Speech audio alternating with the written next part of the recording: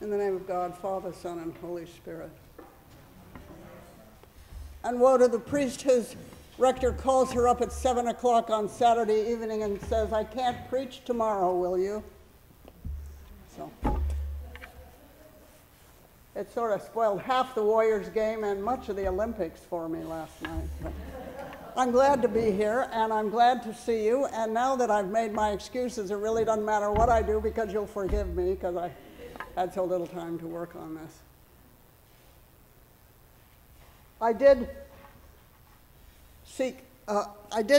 receive a little help from two of my colleagues whom I got in touch with.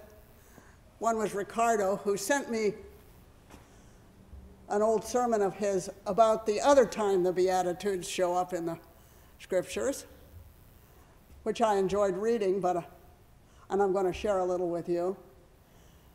And I got a nice copy of a sermon from Ernest, who's up in Mountain View today. And it's very earnest, so I'm not sure how much I can steal from that. But I am going to try to talk a little bit about today's gospel, which is very familiar to you, I hope, because it lists all the things we ought to be trying to do to be blessed and avoiding the things that we, and so far as we can. I'd like to share, first of all, some things that Ricardo wrote some years ago. I've taken out some of his notes to himself, when to smile, when to laugh, when to step back, when to pause. It's very good. There are a lot of good stage directions. If you ever have to give a sermon, it will help you with the body work. Today's gospel reading from Luke is referred to as the Sermon on the Plain, as opposed to Matthew's Sermon on the Mount. Matthew's version of the Beatitudes, the blessings, which we did not hear just now, has an ethereal and poetic feel to it. Blessed are the poor in spirit, those who hunger and thirst for righteousness, the pure in heart, the peacemakers. It's the version we know best, and I like to think of it as a sort of Beatitudes for a sensitive folk singer. Luke's version, on the other hand, is direct and literal. Blessed are you poor, you that hunger, you that weep, you that are reviled.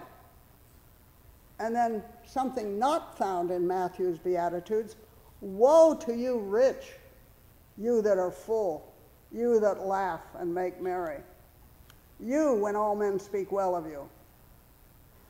This version is blunt and is directed right at us. It's like the Beatitudes from an angry punk rocker. It's no wonder most Christians surveyed prefer Matthew's sweeter tone. But I think there's much to commend in Luke's straightforward approach. Jesus is telling it like it is. He's saying, look, I got some good news. Blessed are you, outcasts. And I got some bad news. Woe to you, in crowd. Jesus is basically turning the high school hierarchy on which our culture is based upside down. Today's gospel epitomizes a phrase I heard all the time when I was in seminary. It was a charge for us as priests and preachers, like Christ, go forth to comfort the afflicted and afflict the comfortable. And you know, as harsh as that may sound, it really does sum up the Christian message.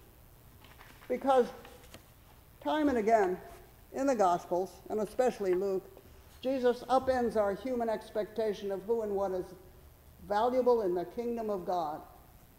When he calls the poor hungry, weeping, and reviled, blessed, Jesus states that they are already in God's sight.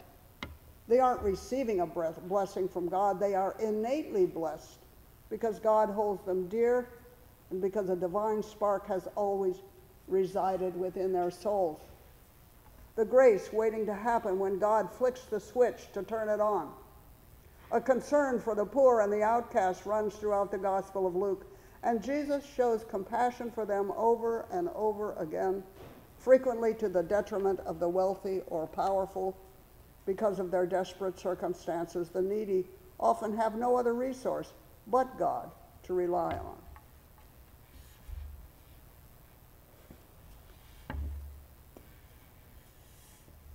Ernest, who's preaching today in Mountain View, had this to say about this form of the Beatitudes. Can't you see them standing right here beside me?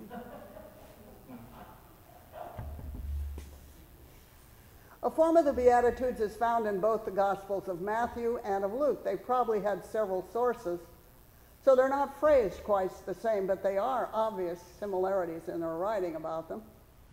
Scholars suggest that Luke wrote his Beatitudes for Gentiles, focusing on the poor. So what do we make of Luke's Beatitudes? Specifically, what do they mean for us who are on the wrong side of Luke's equation?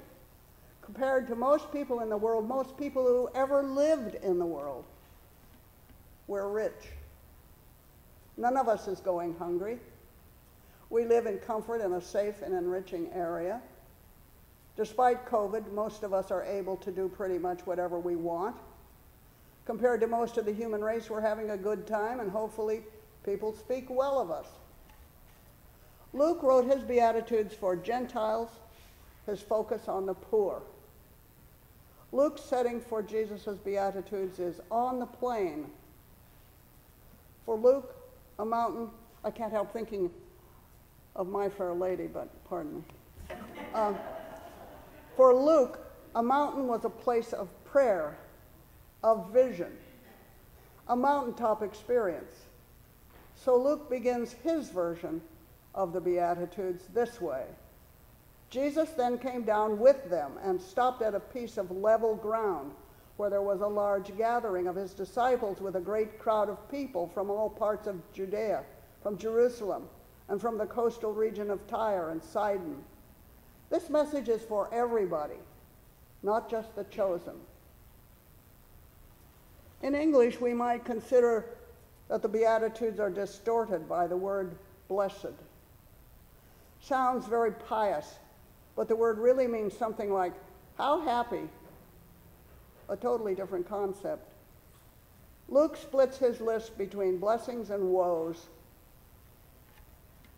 Here's the way this passage is translated in the Jerusalem Bible. Happy are you poor. Yours is the kingdom of God. Happy are you who are hungry now. You'll be satisfied. Happy, how blessed, you who weep now. You shall laugh. Happy you when people hate you, drive you out, abuse you, denounce your name as criminal on my account. Rejoice when that day comes and dance for joy. Then your reward will be great in heaven.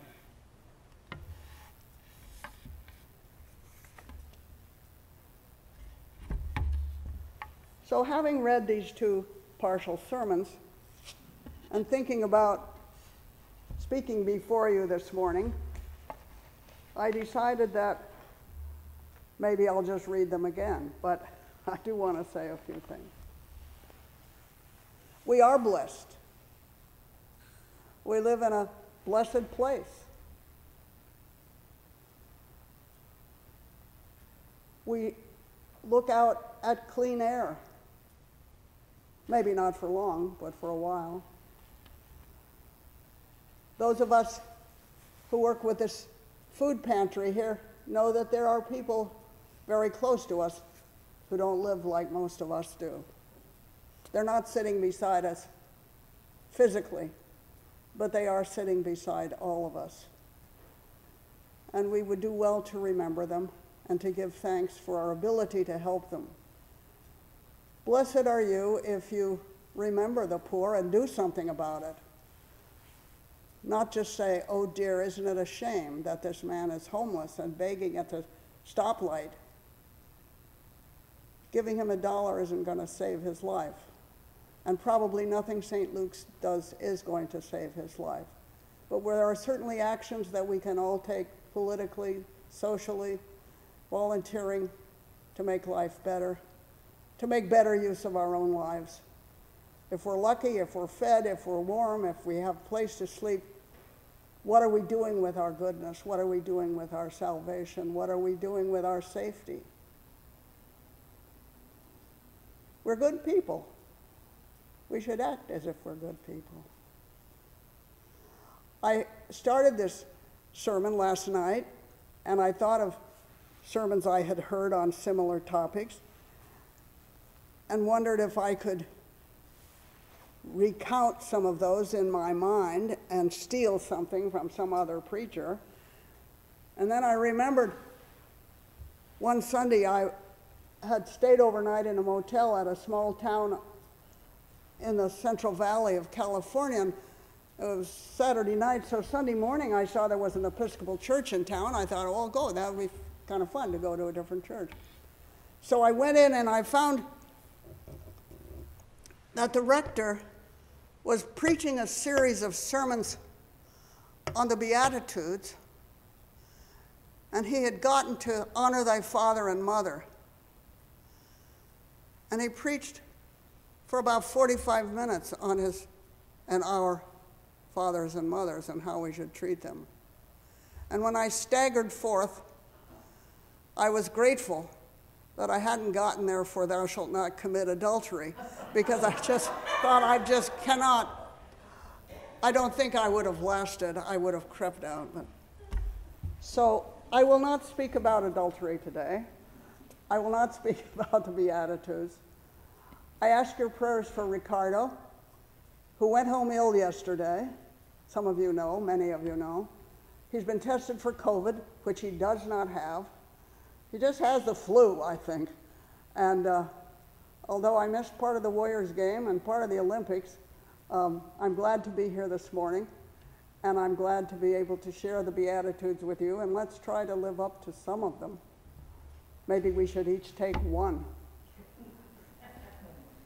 I wish you well as we try to ease out of our quarantine situation.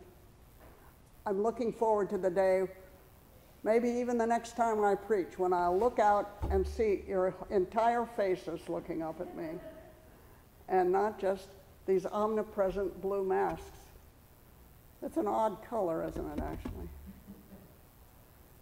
So let's go in peace and go in health and take care of yourselves, take care of each other, and remember to whom we give thanks. Amen.